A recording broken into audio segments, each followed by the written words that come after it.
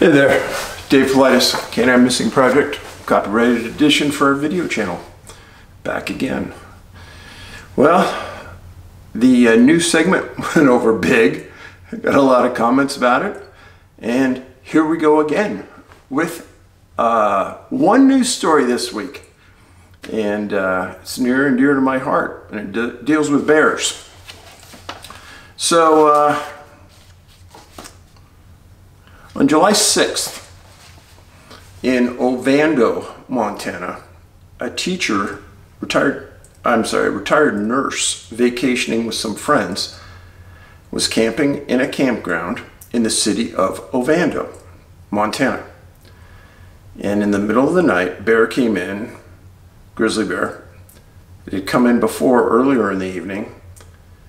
The people were intense.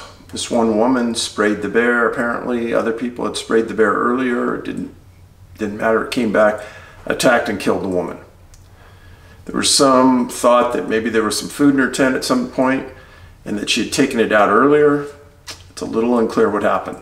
The bear came back to a chicken coop in the city at another residence and had been there in the weeks earlier. Fish and game rangers were there and they killed the bear. They did an autopsy on they did a necropsy on the bear, and they found human remains inside. They killed the right bear. Now, that is a big moment in my world for grizzly bears. Here's why. Grizzly bears are isolation type creatures. They don't like people. They don't like being around people. And they will find areas away from people to live. That's just the way they are. And for a grizzly bear to come into a city means that it's getting pushed out of its habitat because of a lack of food or a lack of territory that probably isn't claimed by a alpha bear. Now, it's a bad sign for the grizzlies. There's been a lot of talk in Montana in the last few years about starting up a grizzly hunt because we're starting to reach that area of saturation for bears in some people's minds. Now, what happened just within the last week and a half, there was another attack by a grizzly bear. And this is in an area near Ennis, E-N-N-I-S. Happened at 8:30 p.m. Two people were off trail at 8:30 in the early evening. It's still light out here at 8:30, but that's the time bears start moving, wildlife starts moving. They were out hiking off trail with a dog, ran into a mama bear and some cubs, and she didn't like them being there, and she attacked them. They were able to walk out on their own, and they survived. Now, I've commented about bears before, and some of the comments I see coming back are from people who obviously have no idea what a grizzly bear is like. So first of all, they're one of the smartest animals in the woods, by far. They're stealthy, they're smart. They could be sitting 4 feet off the trail, contemplating killing you, and you would never have known, and you could have walked by without ever seeing them. That's how scary it is. They could come up on you, and you may not even hear them. They may charge you from the front, run away, and you think, oh, I'll keep my eye over here. And they may come all the way around the back and come at you from a different angle. True story. And if you talk to guides or outfitters, they'll tell you they scare them. Yeah. So Angie and I have been in some areas up here where the foliage is so thick. Going into some lakes, we hiked into a lake last summer about 5-6 miles, do some fishing, and right around us, it was probably maybe a foot wider than my shoulders, and the foliage was thick. You couldn't see a foot into it, and it went up maybe 7 or 8 feet. I had the lead, and I had my shotgun out, pointed right down the trail, because if a bear jumps out on you and decides to come at you, you don't have any time to deploy bear spray. Sorry, you just don't. Because that bear is making a decision right then and there that you're going to be the meal. The best gun in the woods for that, shotgun. Alternating slugs and double-aught. And that's exactly what wildlife officials use when they go in on bears. So, and Angie behind me had spray and her head was on a rotating scale looking behind her. I just had the front. And we're making a lot of noise. And that's one of the keys in the woods. If you come from an area where you don't have a lot of bears, you're real stealthy because you want to see and you're quiet. You want to see wildlife. Not in bear territory. Make a lot of noise. And you don't see a lot of wildlife because you're making all this noise, but you're saving your life probably. And I've been out with, since I've been here, I've been out with some guides that I knew, and I've learned a lot from them about how to make your way in the woods and stay safe. Up in Glacier, lots of bears, and there's a good chance you're going to see one. And I've said this before, if you're going to go to Glacier, watch the documentary The Night of the Grizzly. Your opinion about bears will change forever. All right? So, that's the end of the 411 news for this week. And now we go on to your letters. And there are some doozies this week. All right. Says Dave, feel compelled to write you this letter to say thank you for doing what you are doing with your channel. Bringing light to the untold stories of the missing is fascinating to me, and that alone draws me back to your work. But what you're doing as a man and a father and sharing your vulnerabilities, thoughts, emotions, and grief of Ben's passing is really remarkable. In moving forward publicly with your healing, you have also helped so many more countless people, many more than you realize who are experiencing and dealing with similar issues. I'm one of them. What you're doing is making a difference, a big difference. After listening to the countless letters from your subscribers, I'm one of many who you have helped just by speaking out and discussing your experience openly and honestly. I've watched all your videos and cried and grieved along with you about the loss of your son. Ben and the others also suffering similar circumstances who have shared their stories. It truly breaks my heart, and my prayers are with you. In July, I'll change the year, 2015, my daughter abruptly started down a path of very serious self-harm. She was diagnosed with social anxiety and depression. Over the course of last summer, we were in the emergency room twice, and I thought we had lost her one night. I'm happy to say that with counseling and a lot of hard work and with a team of professionals and family support behind her, she's in a much better spot, thankfully. Well, I'm telling you, stay close to that girl. You know, really close. Your videos truly helped me deal with her situation with a more open approach. I come from the school of just snap out of it, that everything is just in your head, shake it off. You helped me to realize that people truly have issues and it's just not a weak mindset. To seek help from professionals, and probably most important, pay attention to small details and the subtle warning signs. Your work is making a difference. It's important and it matters. Thanks again from all of us. Keep up the good fight. Don't stop seeking the truth.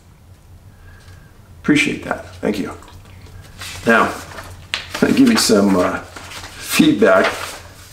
This last couple weeks, I've had some pretty nasty emails from people saying, hey, is this turning into the psychology channel? Or is this just now the suicide channel? Or I am truly astounded at people's crap attitudes towards the public and their need to impart on me to entertain them to their needs.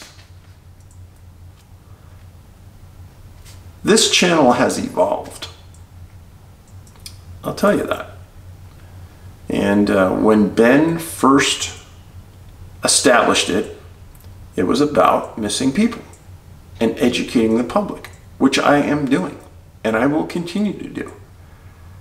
But part of that evolution is understanding need and understanding our place in this world. I can tell you that I never imagined in 1,000 years I'd be sitting here talking to you about what I'm explaining right now. Ever, never. Understanding the human mind and human needs and what COVID has done to our culture and the number of people that are suffering severe mental health issues is profound in my book. I can't believe it. There are so few people in my community that even understand how bad it is. And I talk about it all the time around them. Now my grief counselor, oh boy, she knows. She tells me every week what's the updates and how bad it is. And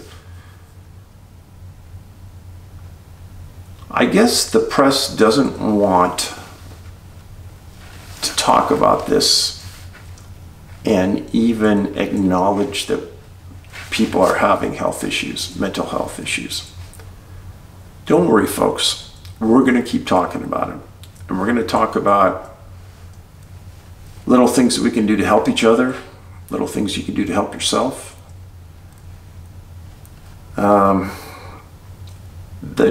The dirty comments that expect me to just sit here and spew out entertainment for people, I'm not going to listen to it. And I'm not going to be influenced by people who have wants while others have needs. So, enough about that. On to another letter. I would suggest that you get your soda, water, iced tea, a pastry, a cookie, get into a big comfortable chair and sit down, because this one is a good one. And it's going to be a little bit long. So if you're driving, turn the radio up, sit back in the seat, pay attention to your drive, but you're going to like this story. It's pretty interesting. Dave, I was listening to your latest upload on the YouTube machine, and I grew up in the area of Australia that you've talked about. I visited Healesville regularly and camped around the region extensively, usually solo, sometimes with a partner. Your case reminded me of my own experience around that region, and it's a long story, but if you have time and inclination to read it, here it is. Well, here we go. Back in 2011, I was fully committed to spending all free time I had in the woods. Luckily for me, I also had a boyfriend. He felt exactly the same. We would go bush Bear Grylls style, taking nothing but a backpack and our long bows, tramp into the woods, build a shelter, harvest berries to eat, and leaves for tea, and spend weekends exploring Victoria's bushland. That sounds like heaven to me.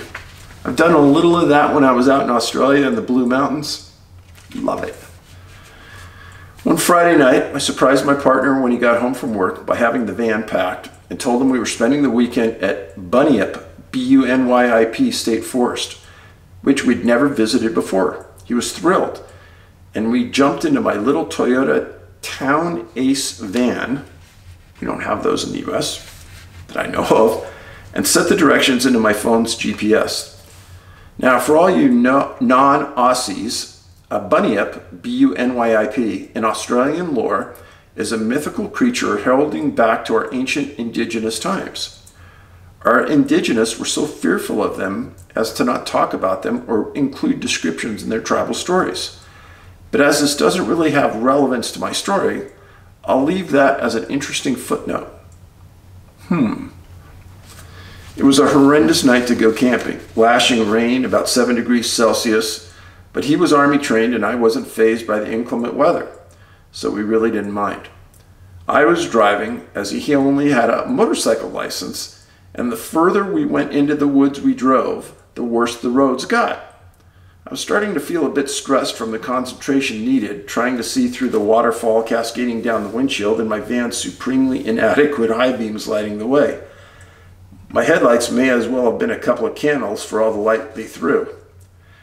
My GPS got us into the Bunyip State Forest, but couldn't pinpoint any camping sites. So we drove around the forest, randomly choosing which fork in the road to take, trying to spot signs at a campsite which the website had said was there. The dirt tracks were very muddy and washed with water. So friends, in the US, a dirt track in Australia is a dirt road or maybe a logging road in the US, trying to translate here. And I was starting to think this might have been a mistake. My van was the opposite of a four-wheel drive as we were slipping all over the place. And the responsibility of getting us in and out safely sat quite heavily in my shoulders, and I couldn't turn the wheel over to my partner. Finally, there looked to be a sort of a clearing up ahead, and through the rain I spotted the wood building with a tin roof that was typical for long drop bathrooms in the Aussie bush. About 100 meters away, we could also see a massive bonfire, holding its own against the now pattering rain, and we both breathed a sigh of relief that we seemed to have found a campsite. As we turned a slight corner to come into the site, I stepped on the brakes suddenly and we came to a stop in a slick sliding rush. There in the middle of the road, backlit by the bonfire, front lit by my soft yellow high beams, was a group of men frozen in tableau. T-A-B-L-E-A-U. It took about 10 seconds for my brain to make sense of what I was seeing. The fogged up windshield and rain didn't help much either. There were three men, standing silent and still on the road like the proverbial deer in the headlights, holding between them the inert body of another man who looked to not have many clothes on. His chest and feet were bare, and he hung limply in the grip of the men who held him off the muddy ground. Whether he was asleep, passed out drunk, or other, we couldn't tell, but we both froze in silence in the stationary van, not sure how to proceed or if we should offer to help. So, stop there for a second. I've been in a similar position one other time, and as you guys know, I always carry a gun. And, you know, being on a SWAT team, practicing every day for years with it, I feel like I'm pretty proficient with it. And this one time, this person came up to the driver's side when I was really deep into the woods. I pulled my gun out, and I put it, he couldn't see it, it was under my coat, and it was pointed right at him. In case he pulled a knife or he pulled a gun, I was gonna definitely get the drop on the guy, but he never saw what I was doing. I was just sitting there talking to him. And it was a bit freaky. He kind of reminded me of a marijuana grower deep in the woods that was coming out to warn me to stay away. And he was nice, kind of direct.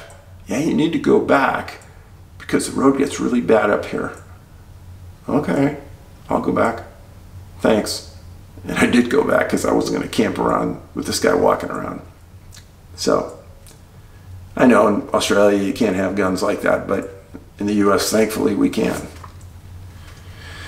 So, going on. Without turning my head, I talked out the side of my mouth, asking Mika, my boyfriend, what we should do. He was silent, just staring ahead like I was. After what was probably 20 seconds, the men seemed to deliberate, and another man appeared off the road from the bush where we hadn't seen him. And he talked briefly with his companions before turning toward us and walking our way. As he strolled nonchalantly through the mud in a line to the van, the others resettled their grips on the limp man and continued carrying him off the road into the bush, away from the fire. Now, Mika was Army trained, a black belt in Muay Thai, practiced in Jiu-Jitsu, and was a shaved-headed hulk of a guy, all lean muscle and towering strength. But when I frantically looked at him for advice on what we should do, he had no answer. Oh, come on, Mika. Come on, man. Man up, buddy. I surreptitiously used my hand that was not on the steering wheel to search around for my hunting knife before remembering it was in the back of the van. I locked onto my small pocket knife instead. Oh, that'll really help. Pulling it out of my cargo pants pocket and placing it between my legs in my lap.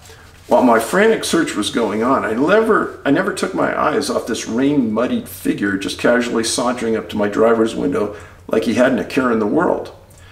He reached my window and made the universal gesture for me to roll it down so we could talk.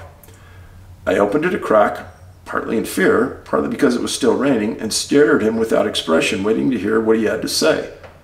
He opened with, "G'day, what are you guys doing here?" in one of those typically country Aussie accents. I answered that my partner and I were looking for a place to camp, that I could see it was crowded here.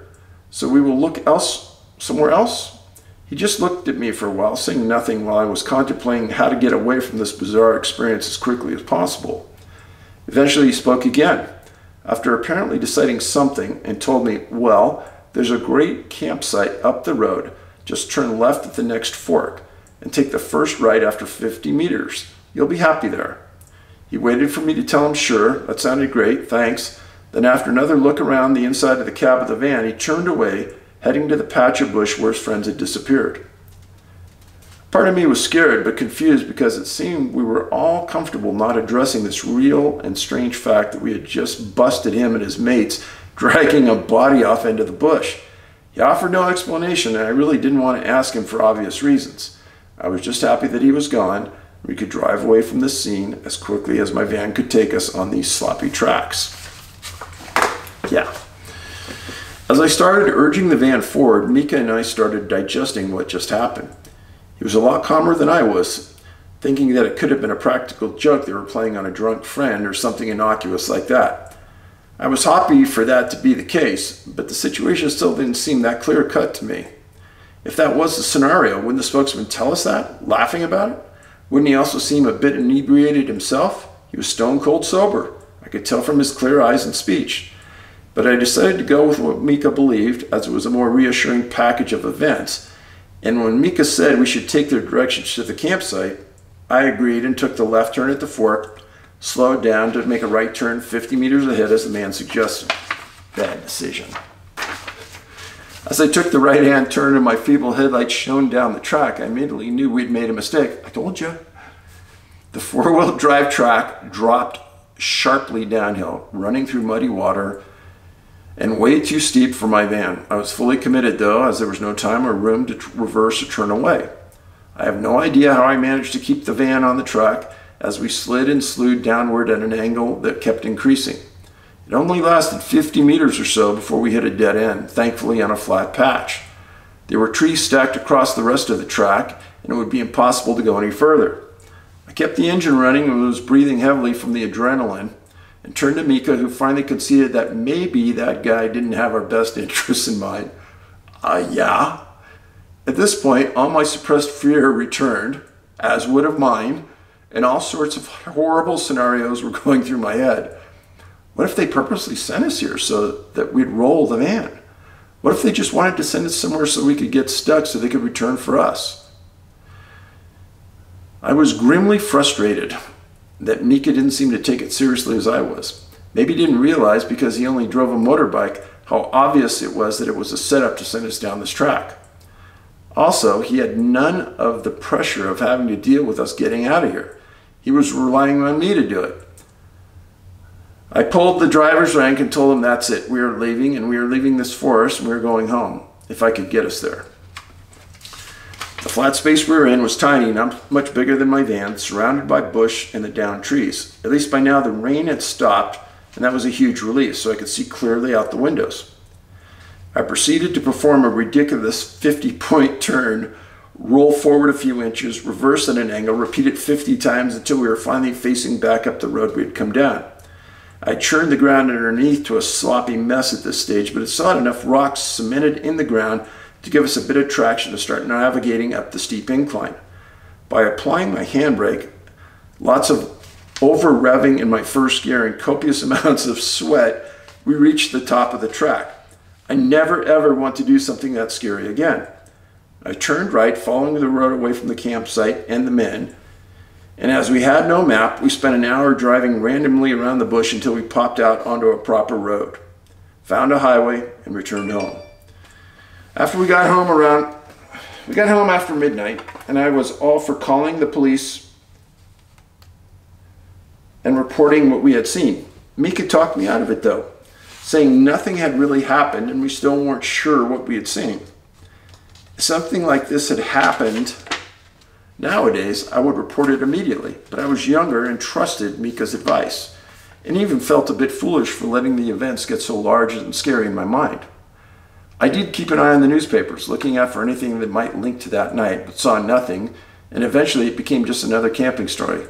To this day, though, I don't set off to go camping at night in the rain anymore.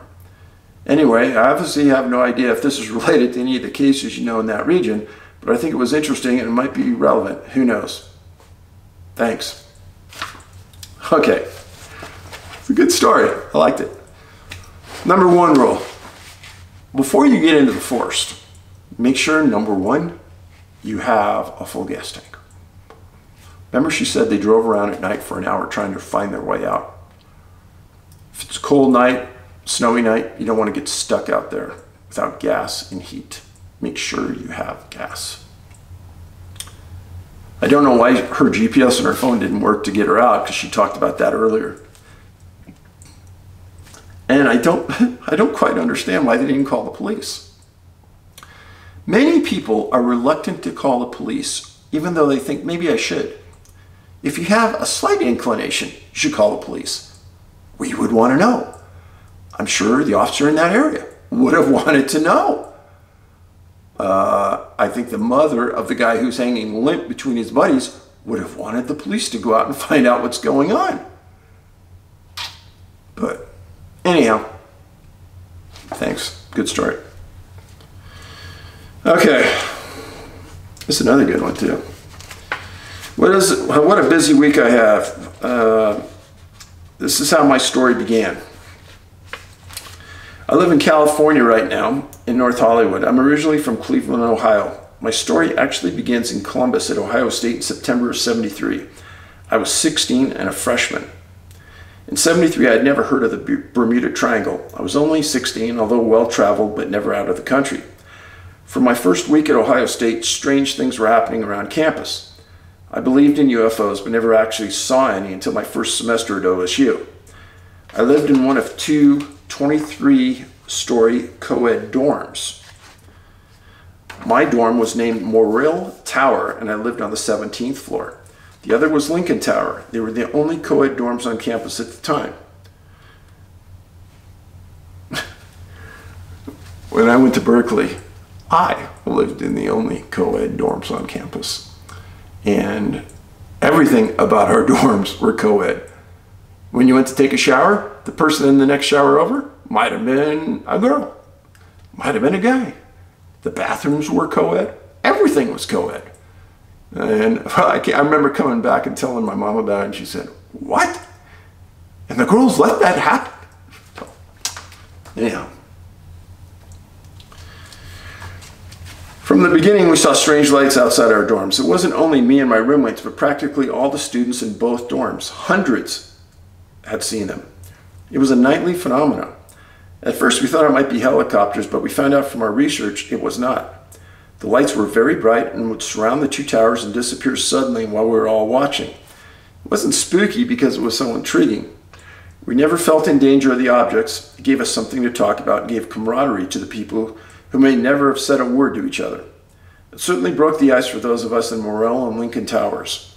There was also a lamppost on campus that everyone saw at night, that the light would turn red as you passed, and when you turned back, it'd be normal again. The lamp was spooky, and most people ran past it to avoid looking at it. Well, I was always adventurous and wanted to do something really exciting for Christmas 1973. I was athletic and wanted to do something physical, too.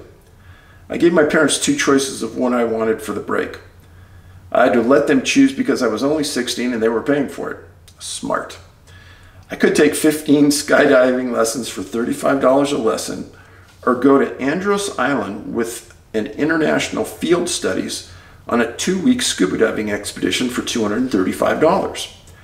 My parents chose the scuba diving expedition, not because of the money, but because the ocean was closer to the ground. There were 17 of us driving from Columbus to Fort Lauderdale in a big van. I was the youngest and the only black student in the group. The adventure began. A lot of people don't know this. When I was 13, I lived right near De Anza College in Cupertino. And De Anza was sponsoring a NAUI scuba diving course. I think it was 24 weeks long. And they said you had to be 14. Well, I lied about my age to get in. And my folks said, you know, you're not going to have a problem. You're a great swimmer. So they said, do it. And most of the kids, young people in the class, were all students at De Anza. So it was fun. And I can tell you that that was one of the best things I ever did in life. The reason being is it opened up so many venues of so many places. I have dove around the world and seen some absolutely gorgeous things. And NAUI really prepares you. That's NAUI.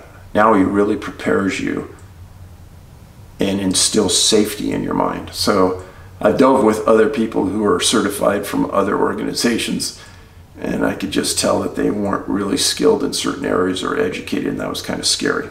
But I like hearing diving stories. Anyhow, most of us were involved in the UFO sightings on campus, so there was a lot of talk about during our drive to Florida. We had a game going on about being followed by the UFOs. We kept looking up and pretending we saw the UFOs if we saw something a little out of the ordinary. We sure scared the students that weren't privy to our previous sightings on campus. Once we got to Florida, all hell broke loose. We broke down 3 times before we got to the airstrip in Fort Lauderdale. That's a hint. Someone's trying to tell you something. We were stranded 3 times. We got motel rooms, but it was hard because of me being black and all. We broke down in Ocala, Hollywood, and Fort Lauderdale. There was no rhyme or reason for the van to break down. We would just stop while in motion. Parts would be missing out of the van or just disappeared. Never found the missing parts. We just blamed it on our UFOs. Now you must understand, none of us had heard of the Bermuda Triangle yet. We finally made it to a small private airfield in Fort Lauderdale. We met 2 others that were joining us on the expedition. A man and his 12-year-old son, David. Heck, it could have been me. Along with the pilot. I'd never been on a plane before, and I was not happy to see the relic we'd be on. It was a 28-seater storage shed. It didn't look as sturdy as the van that was left behind at another repair shop. I said my prayers and believed we'd get to Andros Island just fine. During the flight, when we were getting close to our destination, the pilot said, "We're now flying over the Bermuda Triangle." What's that? I had to go up to the cockpit and ask what it was. I got more information than I wanted since we were over water and no land in sight. I was mad at the pilot that he made that little announcement while we were still airborne, especially since we were going to the same island where the Avengers disappeared from and would be staying in tents provided by us at the same naval base. We landed just fine. Everyone was excited. It was a shabby airport, but we were happy to be on the ground. Unfortunately, at the airport, we got some tragic news. The couple that was hosting us for the expedition was missing and feared dead. These 2 highly experienced divers went out diving a day or so before we got there and never returned. They owned a little restaurant on the island, and we were supposed to spend a lot of time there for showers and meals. Well, that didn't happen. It was immediately closed down. We showered there once on our 2nd day, and the rest of the time we bathed in the blue holes or got our fresh water from there. Back to the first day and getting to camp. We were driven to our camp where an international field study guide was waiting. He went over the story again about our host's demise. We were sad, but still in awe of our surroundings. Stop there. So, you take a van that breaks down 3 times on the way to the airport. You arrive at the location, and your hosts are missing. I don't know. I'd be thinking, that's enough of a message for me. I think I may be going home. But you're young and you're adventurous. We're going to be living in 9 big army tents, and an abandoned schoolhouse was our storage, meeting, greeting, and eating place. We had to go through complete wilderness with no roads to get to our campsite. The ocean was in front of us and the woods behind us. Way back in the woods was an outhouse. It was paradise. Really. We had 3 heavy-duty trucks for our transportation, and we were ready for our island adventure. This was not a tourist attraction, but a real tough-as-nails adventure. There were only 4 or 5 girls, and the rest were boys. The girls did not scuba dive, but all the guys did except David. I was closest to David's age, so we became fast pals and confidants. From day one, we had to take all 3 trucks out with us. Every time we went out, a truck broke down, sometimes 2. Parts would suddenly come up missing from under the hood while the truck was in motion. We broke down every day for 2 weeks. We had to have 3 trucks now with us at all times. We were so far off the beaten track, we may have never been found unless we prepared for the breakdowns. The native islanders kept telling us we were being attacked by the Chickcharnies. They're 3-fingered leprechauns that cause chaos and havoc. We, of course, had a running joke about the Chickcharnies because of our daily misfortune. Because of our youth, we never gave in. We all believed in a higher power for our protection. Our faith played an important role on our second day on the island. I'm sorry for hopping around my story, but I'm trying to tell it as I remember. Day 2. The guys were going out for their first dive. Me and the girls, along with David, were going snorkeling on a deserted island in the Pigeon Keys. Yes, there were uninhabited islands in the Bahamas in '73. Before we took the boat out, we checked the guys' air tanks and made sure the tanks were full. 2 boats dropped us off at our destinations. The water was choppy and the swells were high. We decided to come in from snorkeling early. On our way back, we saw our guys bobbing in the water, gasping for air. About 16 or 17 of our guys were out there in the water with no air in their tanks. They had all run out of air at the same time. Their tanks should not have been anywhere near empty. These were experienced divers. Even I knew how to check air pressure. They could have all died if we had not decided to come in early. There were a few great white sharks in the water. The water also had 10 to 15 foot swells, and the guys were at least 10 to 15 miles from camp. We put all of them in our boat, which made at least 23 people aboard, and we almost overturned in swells. One of our guys was close to having the bends, and we thought we were going to have to take him to the naval base, but we got him through it. After a few nights on the island, we were cooking on the beach. Actually, a local guy was cooking for us, and we saw lights coming from the opposite direction of the airport. It was interesting because we were told no planes took off or landed after sundown because there were no lights on the runway. You have to understand, this was a one-shack airport with no tower, just a strip. The locals said that they see lights all the time coming from that direction. It reminded us of OSU. At first, one light would come out, and then return back into the trees. It came back, then there were 2 lights, and again it went back into the trees.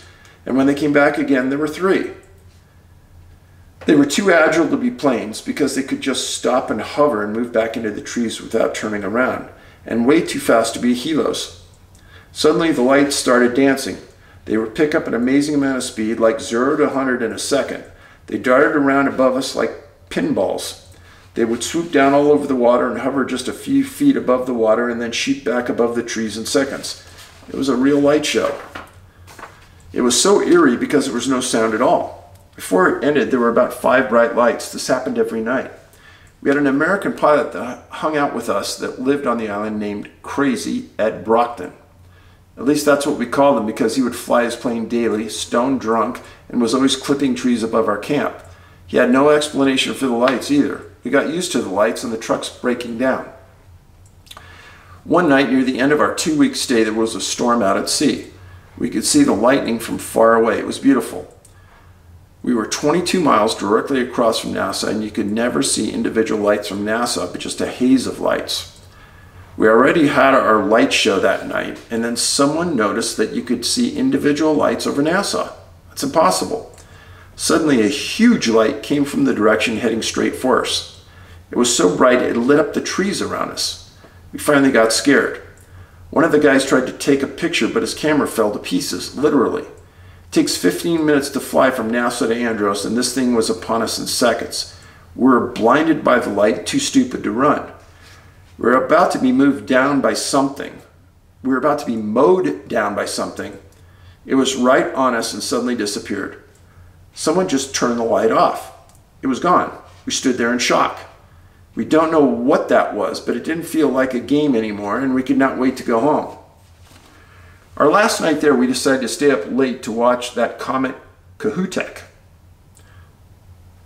It was beautiful, as you could imagine. One of the best things about being on Andros was the sky. It was always so clear, an astronomer's dream. We got tired and went into our tents as we did every night. In our tent, the girls fell down on us.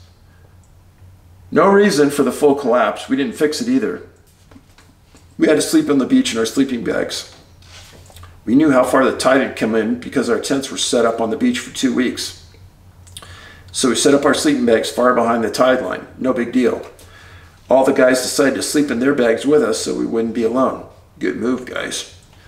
It was like a big sleepover. Sometime during the night I heard water sloshing around and it sounded really close. I slept with the sleeping bag over my head so nothing would crawl in with me. I looked out and saw nothing but ocean. I screamed and woke everyone up. We were all being washed out to sea, over 20 people. That was about the first time the tide had come in this far. I'm so glad I'm a light sleeper. We could have all drowned being zipped in those sleeping bags. That was it. We got the message. We were not wanted. We stayed up all night, left in the early daybreak. No one talked about the Bermuda Triangle or our experiences while we were on the plane. We made it safely back to Florida. Our trip back to Ohio was uneventful, and our van did not break down again. Yeah, they wanted you to leave. I did not go the next year, but David did, and he said it was even worse. A girl was almost killed, and they had to leave after only a few days. That was my experience in the Bermuda Triangle, as crazy as it was. I'm glad I was there. It was truly an adventure. Wow. I can tell you that I spent time in the Bermuda Triangle many times, actually. Never had any freaky things happen. I was always there to dive. But I've read a lot of books about it. I think there's something odd that goes on there. Don't really know what to say about it. But the lights in the sky, the lights dancing over the tops of the trees, I've heard thousands of those stories. And when you ask the people, did the lights move with purpose, like there was intellect behind it? And I think almost 100% of the time the people say yes. So, okay, on to the stories for this week. The first story has no name, and it's a recent case. August 7th, 2021, 9:30 p.m. between Umberley and Chittlehowe in the UK. And a 6-year-old girl lived on a rural farm in a very rural area. And sometime before 9:30 at night, probably between 8:30 and 9:30, she disappeared from her room. Farmers looked all over, couldn't find her, and they called the UK police. They responded. First unit arriving at the scene was a canine unit, and they gave the canine a scent.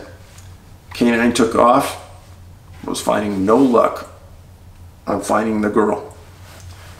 Parents said that this had never happened before. They were stymied about what happened. So the police officer on scene calls for helicopter assistance. And in the UK, they have something called the National Police Air Services.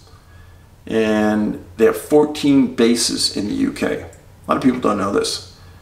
And in that rural area, if it would have been a rural area of America, the chances of getting a helicopter in there are almost zero. So kudos to UK for having a helicopter that was available. Well, it gets there. Remember, the canine can't find her. And starts flying around. And a little more than a half a mile from her farm, they see something odd in a field. So let me explain this for you. So, here's Ireland. This is the UK. Here's London. This area happened right here. And from that red dot, which is where the residence was, to the ocean is about 10 miles. Water. Umberley, okay? And Chittlehowe is right here. Somewhere in this area, they never gave the address. They never gave the name of the victim or their family. Was this girl's farm. And when you look on this with Google Earth, it's nothing but farm fields and some orchards. So the helicopter pilot is flying up to the scene using FLIR, not normal optics. They said it was pitch black, no moon. And they fly up to a scene, and folks, here's the money shot. I've never seen this before. I'll probably never see it again. This is for you. This is the girl as seen on FLIR.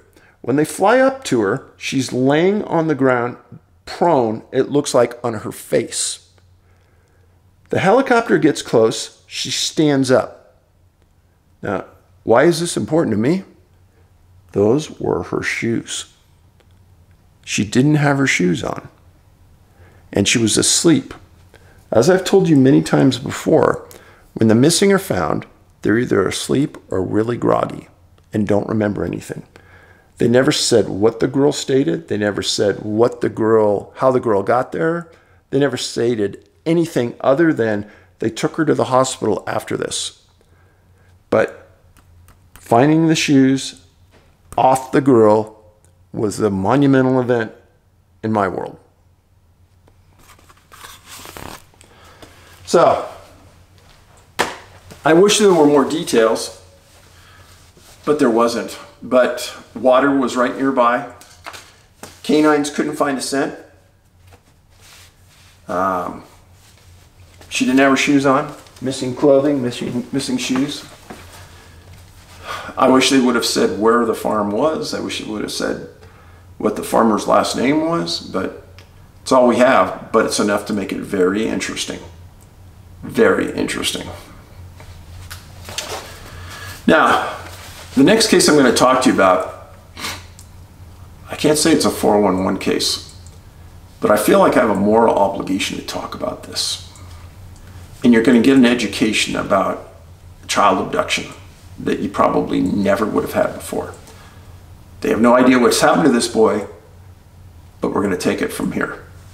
Michael Vaughan, 5 years old, missing July 27th of this year, sometime between 6:30 and 7:15 at night. They're not quite sure, but that was the last time he was seen, and he disappeared in that time span. From Fruitland, Idaho, right on the Oregon border. It's about 50 miles west of Boise. He was last seen on or very near 9th Street and Arizona Avenue on the southwestern side of Fruitland. So he doesn't show up, he's missing. Parents look for him, can't find him. They call Fruitland police, and the first missing child alert goes out at 8:20 p.m. Good call by the police. Now, in a 2-hour time span, which 6:30 to 8:20, almost a 2-hour time span, somebody could drive 120 to 150 miles. And since it was on the Oregon border, they could be in Oregon, Washington, or Idaho. It's a long way to travel. But they didn't know what they had when they arrived. So the police immediately start searching, and they start ramping up the efforts till eventually they search 29 miles of the Snake River bank, which is nearby. 200 residences are questioned. They described Michael as being smart and inquisitive. Parents are Tyler Vaughan and Brandy Neal. Fruitland is a very small police department, about 5,000 residents in the city. It's in Payette County, Idaho. They did a smart thing. They called the FBI right away. They didn't wait long. Well, in this incident, I can almost guarantee that the FBI summoned their child abduction task force. I know a little bit about this. I was part of that task force during the polyclass investigation. There was a sergeant at San Jose Police that knew the head of the task force. And when polyclass was abducted, he was summoned to be the head of that task force within a day. And he called the sergeant and said, "Hey, I need seasoned, smart investigators right now, and pick your best detective and bring them." Well, he picked me. I don't know, whatever. And we went up there. And I met the task force lead, and he reminded me just like a detective sergeant at San Jose, which turns out that he had law enforcement experience before going to the FBI in a city. And he told us later on, he goes, I want cops that can talk street level with the most hardened criminals, because the agents that he had there were super smart, bright guys. Didn't have the experience level of talking street language with hardened criminals. Now, up to that time at San Jose, I'd worked a series of very proactive units. I worked a street crimes unit, I worked a SWAT team, I'd worked a lot of specialized units. On the SWAT team, sometimes we made 3 felony arrests a night, every night for a week. I was putting my handcuffs on 3 or 4 different felons every night and writing reports. Whereas an FBI agent may not put their handcuffs on somebody for a month or 2 months, and may never talk to somebody at a street level criminal like I would talk to daily at San Jose. Well, we got there, and I started to see how the operation worked. And he was putting the pieces together of how the task force managed itself. And I'm going to give you a little insight as to what's going on, I'm guessing, on Michael's case. Now, I truly don't know if the abduction task force is there. I'd say there's a 99% chance it is. Because since July 27th, they don't have any new leads. They haven't found anything. But guaranteed that the police officers questioned everybody in that neighborhood. And what's different just in the last few years is most people have some type of camera now on their door. And you want to get the CCTV footage off that camera. And sometimes it can be the most innocuous thing, but it could really break a case. So you want to get the cameras off every house within 3 miles. Because what if the perpetrator parked a block away to do this? You don't know. Well, the other thing that investigators want to do is they want to pull every violent sex registrant, and I would do it within 3 miles. Let's look at that. So, on this side of the river, this side is Fruitland, Idaho. On this side is Ontario, Oregon. The river is the state border. So here's the general area of the residence where Michael was last seen. This is the perimeter approximately of the 3 miles. So I went into the Department of Justice database on serious sexual offenders. Anybody can do this. And I would say that you should do it if you have young kids or you're thinking about moving into a new neighborhood. Understand what you're moving into. Folks, in this area, 3 miles of this small city in Idaho that only has a population of 5,400, there are 20 serious sexual offenders in that area.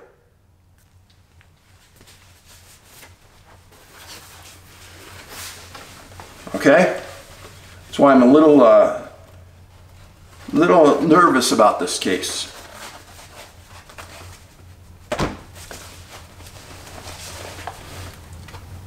They haven't found anything with Michael, and they've pulled out all the stops. They've done everything right.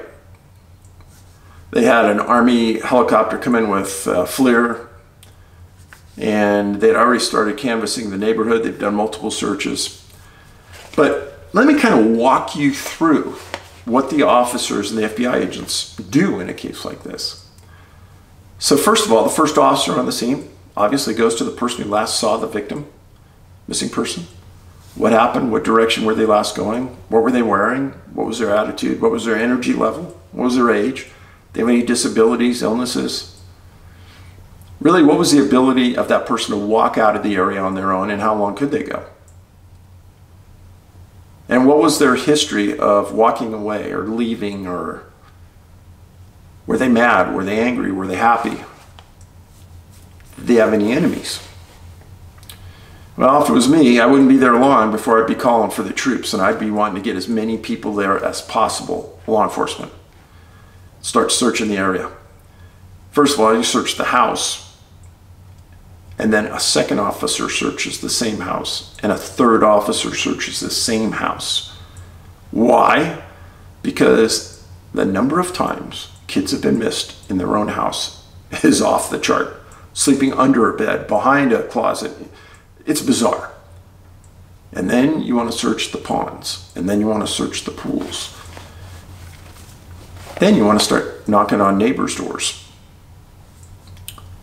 And you want to keep track.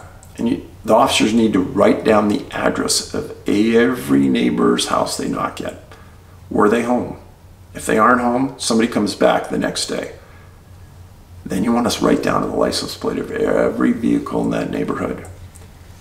You want to interview the people. Anything strange going on in this neighborhood lately? And then you want to ask the neighbors that you're interviewing, do you mind if I come in and search the house? Mind if I search the house with a canine? And you have that canine come in with the scent smell of the victim. And it's not to make the neighbors suspects, it's to clear them so you can move on and not even think about them anymore. And you slowly start moving outwards. I'd be calling for helicopters and drones right away. Just like the young girl we talked about in the United Kingdom that was found by a helicopter. Maybe they're just asleep in a field. And where Michael disappeared, there was a field, and there were fields right in his area that were searched extensively. About this time when I was coming up empty, I'd be calling detectives. And I'd ask for a detective or two to come out and help. I'd be also looking at my department's calls for service within a 3-mile radius of there. And I'd ask records to pull them all and give me a list. I want to know if there's any suspicious activity. Did somebody call a week earlier and say, yeah, someone was following my kid home and the kid didn't know him and they complained? Was there a suspicious car in the neighborhood? I'd want to see all of that. Did they have a license plate? All of that. And understand the calls for service, every one. I'd knock on every door within 3 miles eventually. And I'd be sitting down with the parent or the babysitter who last saw Michael. And when I got into it, and after the detectives got there, the detectives make a decision, and the FBI makes a decision on whether to polygraph the parents or the babysitter, whoever those people were. And why, you ask? Because many, many times the parents or the babysitter are involved in the crime of getting rid of the child. As sad as that sounds. And you want to eliminate that. Now, I was on a case when I was a cop where almost this exact scenario that I've just described played out. And one of the parents was given a polygraph. One of the questions on the polygraph of, have you committed a felony in the last week? Well, they narrowed the question down to that, and this person said no, and they were lying on the polygraph. And it took 2 or 3 days for the polygraph examiner and the detectives. They were all over it thinking, you know, something weird's going on. This guy or this lady might be guilty of something, blah, blah, blah. And finally they broke down and said, I'm sorry. I was selling weed on the side to make a little extra money, and that's what I did. Had nothing to do with the missing person, but that threw a skew in the case for a couple days until he finally broke down and told the truth. But that's how weird it gets. In short, on a case like this, cops do not care about what kind of weed case you might be selling. They're focused on the missing person. Just tell the truth. So when the FBI gets there, they set up a series of computers and they start a running database. And that database includes everyone who's been contacted, every door that's been knocked on, every license plate that's written down, placed on a map. And as you are accumulating this data, it's going to profilers for the FBI. And the profilers going through this, and eventually they will come out with a profile of who or what did this. So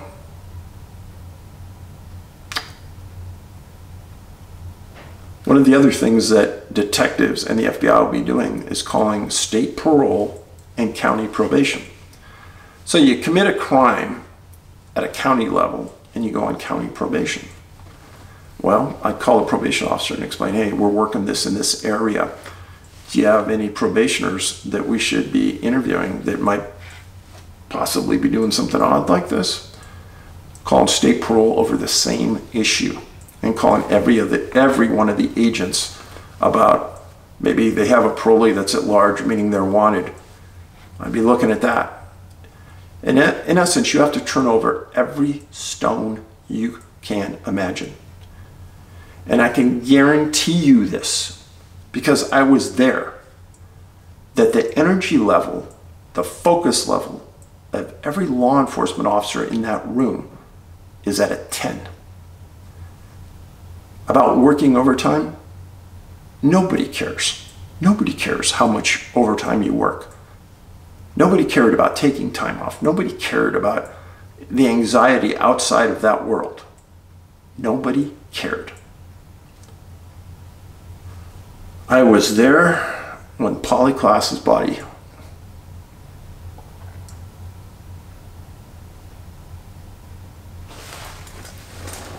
was found.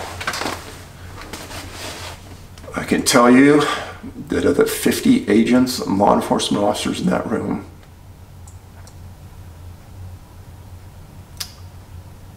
there wasn't a dry eye.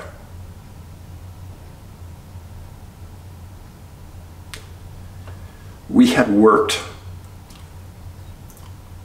and they had committed themselves at such a high level trying to bring her back that when her body was found, it's like all of the energy out of you just poured out.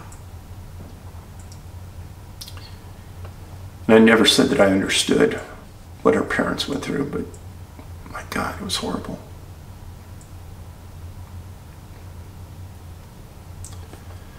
So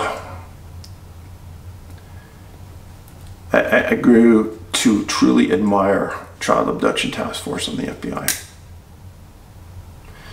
One last thing I wanted to remember that I didn't include, that you really go after, interview hard, is postal delivery people, UPS drivers, meter readers that read the meter, the people that are in the neighborhood that see things on a daily basis, often see things that most people wouldn't. And you'd go way out of your way to make sure those people were interviewed and talked to. Just see anything weird. So, this is Michael Vaughan. And this is the wanted poster that Fruitland came out with. Really, really cute boy.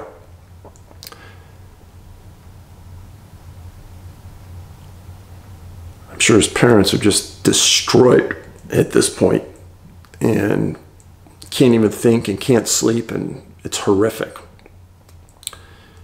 So put that to memory. Really put it to memory. If you live anywhere near Fruitland, on that Idaho-Oregon border, keep your eyes and ears open. I would even say if you live within 4 or 5 hours of this case in this city, keep your eyes and ears open. Hear anything strange, some strange talk in a bar, whatever, think of the FBI and call Fruitland police. I realize it wasn't a 411 case. It could be, but as of right now, I wouldn't say it is. I'd be handling it like an abduction. Snake River's close to his house. They've already searched that multiple times. But, you know, thank you for being here. Thanks for being part of the village. Please make sure you're subscribed. Give a thumbs up if you like the video. As we go through this, and as we do more videos, I'll start to educate you about more other things that are happening around you that you may never even know. And say an FBI agent or a police officer comes to your house someday and says, yeah, you know, we're interviewing the disappearance of a boy, you know, can we search your house? And we're not looking for any kind of criminal, marijuana, anything. We're interested in just the child. Just let him in and let him search and get it behind you. There's no strange act that that is going on and nothing unusual happening. They just want to find the boy. So thanks for being here, and have a great week.